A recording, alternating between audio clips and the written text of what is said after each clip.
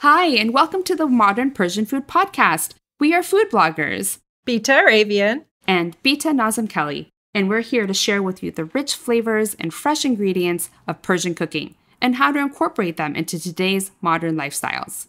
We're excited to introduce you to the flavors, tastes, and techniques we use, and also our own cultural stories and perspectives growing up in the U.S. in a Persian family. Thank you for joining us. Hello, here we are, episode 27. Today, we're going to talk about Persian breakfast. Hi, Bita June. Hi there. Here with my co-host, Bita. We're going to talk about the first meal of the day, what comes to mind when we think about Persian breakfasts, and some of our favorite things to make from a Persian breakfast menu. So, Bita June, when you think of Persian breakfast, what do you think of? Persian breakfast is one of my favorite things to share with other people. I really enjoy hosting Persian brunch with my friends. And I have a few different elements that goes into when I'm hosting Persian brunch. The main focal point of the table is usually some sort of egg dish that I like to have, some sort of kind of like showstopper, big platter of something that I've cooked with eggs. And these are different meals that are called, Persians tend to call them omelette or omelet, even though it's not your traditional sense of having like a omelet that's folded over, but it's more just like cooked into the pan. There's different versions. There's one called Nargessi, which is basically cooking some spinach and then cracking eggs directly into the pan and having like poached eggs. That can be also switched up with some tomatoes. Saute the tomatoes a little bit, and it looks really beautiful with sunny side up eggs all in a big platter. Another version of that is with Sosees, which is like a hot dog or sausage. You can add some of your own spices and have that with the eggs. So I really enjoy having kind of like a showstopper main dish that usually incorporates eggs. When I think of Persian breakfast or brunch, I think about jam, eating jam with bread and feta cheese or with butter. I really love having like 2 or 3 different kinds of jams. I love making fig jam. Also, quince jam is very special, the beautiful red color of the quince jam. Those are some of my favorite jams to make. I have recipes for those, and I really enjoy, especially when they're in season, to stock up on them and share them with my friends. You have a few jam recipes that you like to make too, right? Mm-hmm. First of all, your brunches sound amazing. I would love to come to your brunch one day. I love breakfast. Those omelets sound amazing. The way you described your central egg dish reminded me of my family would always have Sunday brunch. So in the morning, we all slowed down and we tried to do like a big brunch, and my mom would make omelet. And it was like a Persian omelet, Maman's omelet. Was a lot like the one you described. It had the tomato sauce, vegetables, peppers. Hers had mushrooms. Just really delicious and unique. So that I consider to be like a once a week thing. I really enjoy it. But then definitely on a daily basis, when I think of Persian breakfast, I definitely think of nuno, moraba, like you said, the bread and the jam. And fruit is a big part of all of Persian eating. So in the morning, it comes in that jam form. And yeah, I have a couple of compote jam recipes. My favorite to eat in Persian breakfast would be, I love like the fluffy barbari bread, warm with butter, with rose jam, or Moraba, which is the quince jam. And you said you have a recipe for quince jam. I do. I've never made quince jam, but it's so aromatic. It's got some cardamom hints. What do you put in your quince jam? Remind me. You know, the quince jam is actually super simple to make, and the quince itself is actually naturally perfumed. A ripe quince fruit, it smells so delicious. So yes, you could add cardamom to it or rose water to it, but I actually love super simple, just the essence of the quince itself. So it's quince, it's water, and sugar. And that's basically all it is. You dissolve the sugar in the water first, and then you put thin slices of the quince inside and let it cook slowly. Once the quince is softened and you make sure that it's submerged under the sugar water, the syrup essentially, once it's softened, then you put a damkoni on. And a damkoni, again, is like what we use for rice. We put this a few layers of paper towel or a piece of thin fabric that we wrap the lid of the pot with. You cover the lid with that and you put it on top of the pot and let it simmer like that for like 2 hours. And you have to check it periodically just to make sure that all the quince is submerged. What results is a beautiful ruby colored jam. The quince itself is initially very pale. It's like a very pale yellow color, but it transforms into this beautiful color. It's fun to have that on the breakfast table. You mentioned fruit. There's also fresh fruit all the time. That's like kind of like a staple of the Persian breakfast, as are some nuts, walnuts, almonds. A lot of time those are soaked. They become very tender and delicious. Yeah, where I find my rose and quince jam, because I don't make them from scratch, is from a Middle Eastern market or a Persian market. Sometimes it's hard for me to find rose jam. Sometimes I'll find like a Greek version or a Turkish version, but a good rose jam is like nothing else. I will sometimes mix it into yogurt, or whole wheat pita as a healthier version with jam, and tea is a big part of it. And tea, you're right. Yeah, the bread, butter, jam, and tea. And it's so good. It's so good. I like it as a treat. I don't have it every single day, but I love it. And then my jam recipes that I have are not traditional in terms of Persian types of jams. I have a sour plum jam recipe that's like sweet and sour. And it's really delicious when plums are in season. And then I also have a honeydew melon jam. Both my jam recipes are low sugar. So the honeydew melon jam, if you get ripe honeydew, it's really sweet on its own. And you just cook it down and pectin comes out and the sugars. I just add a touch of honey. And maybe a little bit of lemon juice. And it's really interesting and different and light. So those are the ones that I have. But you know what we haven't talked about in this episode is a really unique and interesting Persian breakfast, which is Haleem. Yes, that's right. Haleem is a favorite breakfast item for a lot of people. Some people aren't a huge fan of it. And me personally, I really like it, but I can really only have small portions of it. It can be pretty rich. And basically what it is oats or barley cooked in a broth with typically turkey meat, but you can use chicken if you would like to too. And it's like cooked and simmered for a long period of time.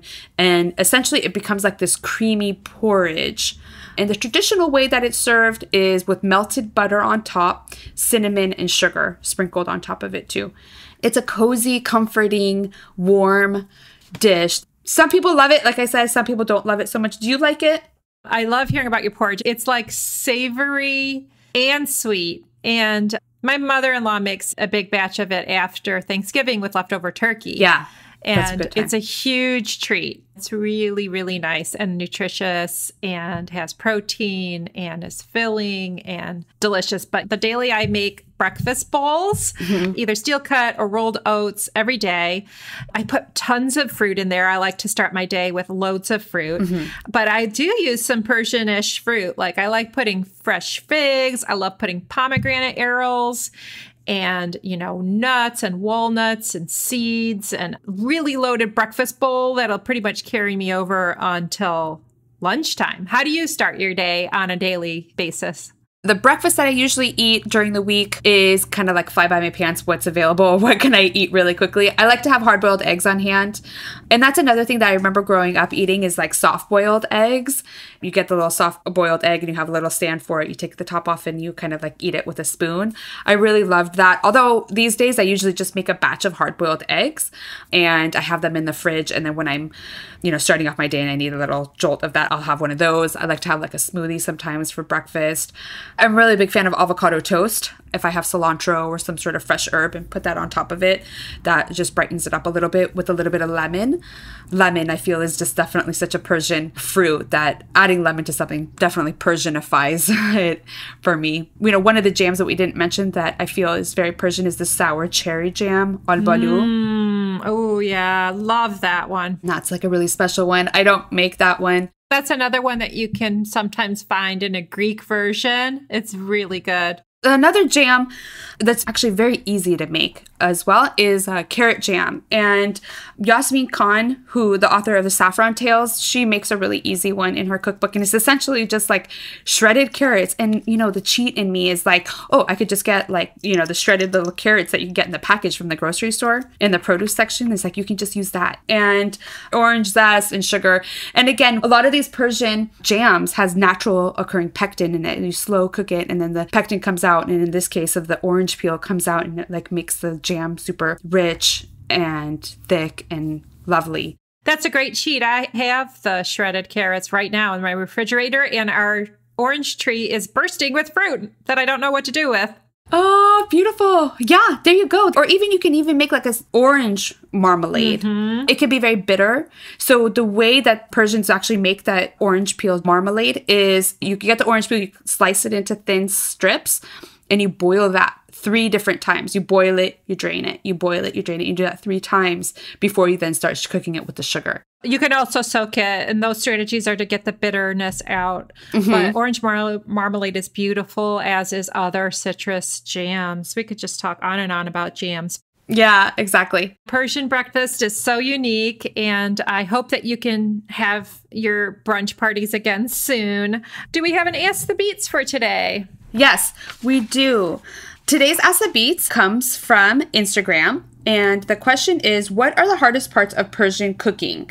That's a great question. Yeah, that is a great question because I think we try to say it's easy or we try to give shortcuts to make it easier. But yeah, there's definitely a lot of challenges when you cook Persian food.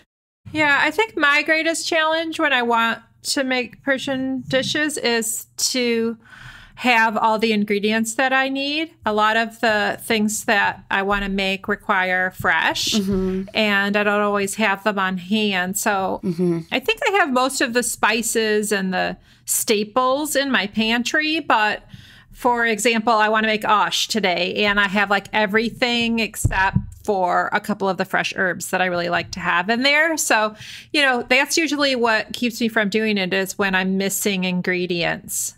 Yeah, I hear you. I have like a fine line that I teeter on of like, do I have all the ingredients that I need? Can I take different shortcuts that will still preserve the integrity of the dish and yet will keep the integrity of the dish and be satisfying, yet have all those flavors that I associate with that dish? Can I make it with what I have? And a lot of times I do. And a lot of times I just kind of make it work. And knowing that like, yeah, if I were to make this all from scratch or give the proper attention and time to making a dish perfect, that would be great. But I probably wouldn't do it if I needed to be super specific. So I kind of switch. Like the ash recipe, if I don't have the exact right beans for it, I'll substitute a different kind of beans. I don't have red beans, but I'll throw pinto beans in there, and I kind of just like make it work for myself. And you have a few cheats. Like I really enjoy having like frozen spinach on hand to make some of those green dishes. The stuff in your pantry, you're mentioning like dried herbs and spices. I think that those go a long way in making some of the dishes that are Persian and that require some specialty ingredients. Those are great points. Yeah. If we get stuck on perfect, we're never going to make the thing. And sometimes the best recipes come by accident, or we don't have something and we make a substitute. Yeah. And for example, putting pinto beans in when you don't have the kidney beans or what have you, and it tastes even better. Yeah. Or realizing that a dry herb has a different type of flavor than the fresh, and maybe that's okay. Exactly. So what's the hardest thing for you when it comes to cooking Persian food? For me, the hardest part of cooking Persian food really is dedicating the time to it. And that's, I guess, why I'm always looking for different cheats or trying to come up with shortcuts so that I can actually do it. Because I don't have a lot of time to dedicate to it. I do cook a lot. I do eat out a lot. My family, we try to balance having both. But like, I really enjoy and appreciate having Persian food throughout the week for me and my family. So really the hardest part for me is the time that it takes to do it. So I try to plan out some of my week and some of my meal plans so that I know, okay, like I have these ingredients. I'm going to make this with it later in the week or whatever it may be. So just really carving out time is the hardest part for me. That makes sense. Yeah, and I'm kind of flexible. If I try a recipe and it's not like the best of whatever, like I'm okay with that. Like I'm not going to grieve over that my recipe didn't turn out great, but I'm going to just appreciate that I made the effort and not be so hard on myself. It all comes down to balance, right? So like you said, maybe you do take out for part of it, but then you made one thing, or, that night of nachos or pizza, but then the night of when you made everything from scratch. So it all just comes down to balance and doing the best that we can. Yeah, exactly. Thanks, Bita June. Thank you so much, Bita June. And thanks for joining. Until next time. Bye-bye. So you've been listening to Modern Persian Food with Bita and Beata. Thanks for spending time with us. If you enjoyed what you heard today, consider telling your friends or giving us a good rating on iTunes. You can subscribe to our show for free on your favorite podcasting app or find us online at modernpersianfood.com for recipes and info that we talked about today. Thanks so much. We'd love to hear your thoughts, and see you next time.